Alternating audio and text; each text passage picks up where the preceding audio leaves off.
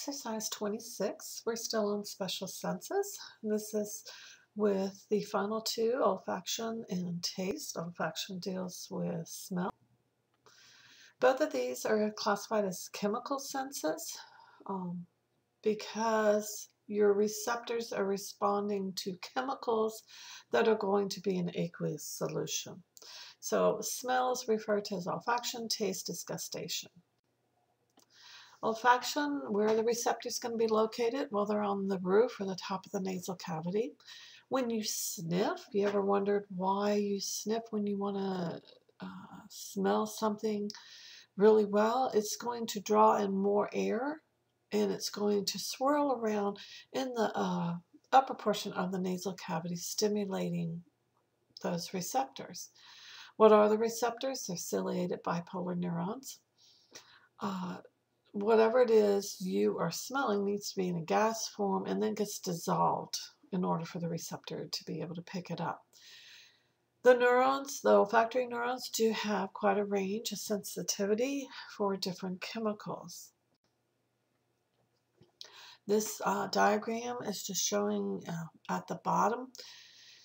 When you inhale, the airflow would be that kind of turquoise color, the air flowing by. And you've got the mucus along the nasal cavity, and it's going to stimulate those olfactory hairs. And then that stimulates the olfactory receptor cell, which is then going to move on up and eventually lead by the olfactory tract to the portion of the brain, remember in the cerebrum, that is going to then analyze and interpret the information coming in. So the track is the olfactory receptors being activated, the olfactory bulb, then the mitral cells, then the olfactory tract to the olfactory cortex. Now it is going to go through the limbic system. And remember, the limbic system is associated with emotions. So that is why you tend to have some type of an emotional connotation with smells. Either it could be good or it could also be bad. So this is just a brief diagram showing the process of how whatever that chemical is binds to the receptor, and then that triggers actually an influx of sodium coming in, which is going to cause depolarization, and that's your stimulus now. Gustation, the sense of taste. Your taste buds are the sensory organ. Most of these are going to be located on the tongue, and they're actually a little bit below the surface of the tongue. So food has to be dissolved in liquid before it can stimulate those receptors. So that's one of the purposes of saliva is going to start, as you know, the digestion process. And then it's also helping to moisten the whatever food you've taken in, and then it's helping to dissolve it so you can actually taste it. There are 5 different taste sensations: sweet, sour, salty, bitter, and umami. The nerves for taste are also going to pass through the limbic system, so you're also going to have an emotional context with taste as well. And it has been estimated that about 8% of taste is actually smell, because both of these go through the limbic system. That's going to give the emotional context to it, once again, good or bad.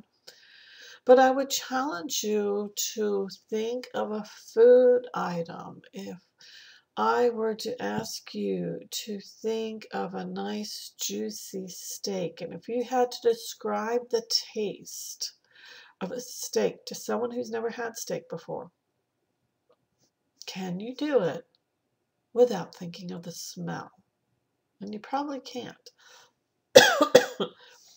This is also explains why when you have a cold and you're congested, your sense of smell is affected because you're congested.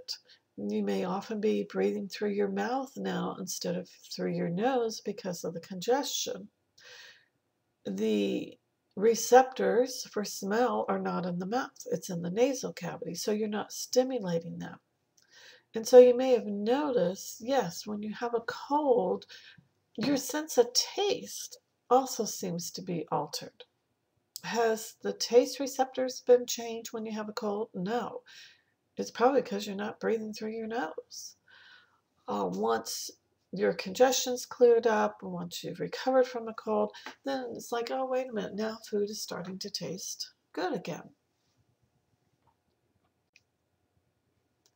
This is showing the location on the tongue of where the various taste buds are located. As you can see, sweet tends to be more on the tip of the tongue. Salty's right behind it on either side. Behind salty would be the sour. Notice that bitter is at the back of the tongue. And part of the reason for this, you also have a gag reflex. Bitter taste, the back of the tongue, often trigger the gag reflex.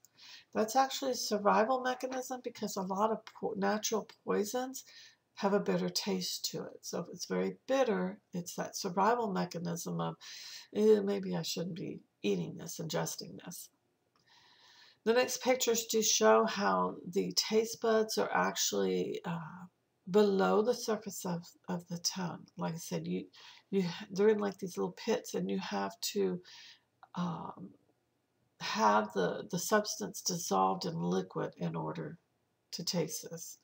One easy way of doing this, if you want to experiment at home, is if you take just some sugar, whether it's a sugar cube or whether it's a teaspoon of sugar,